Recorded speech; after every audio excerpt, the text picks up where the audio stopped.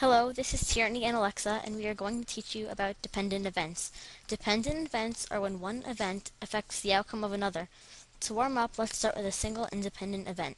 There are 7 marbles in a bag. 3 are striped, 2 are green, and 2 blue. What are the chances of getting a striped?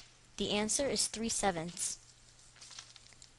See, there are only 3 striped out of a total of 7 marbles. Now let's try a compound-dependent event. What's the probability of picking a blue then a green without replacement? The probability of picking a blue is 2/7, and the probability of getting a green is 2/6.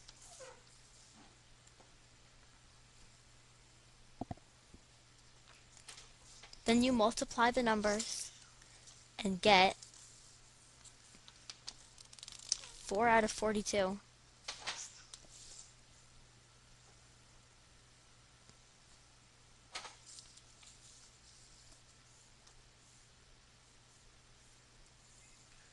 Reduced, it's 2 out of 21.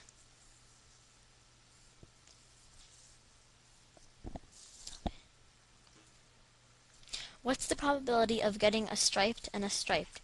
First, it's 3/7, then you reach in again,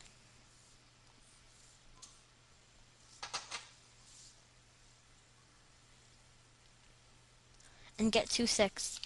We assumed we pick a striped marble, so that is why our numerator went down from 3 to 2. Our denominator decreased because a marble is removed from the total marbles. Now we multiply our two fractions. 3/7 times 2/6 equals 6 out of 42.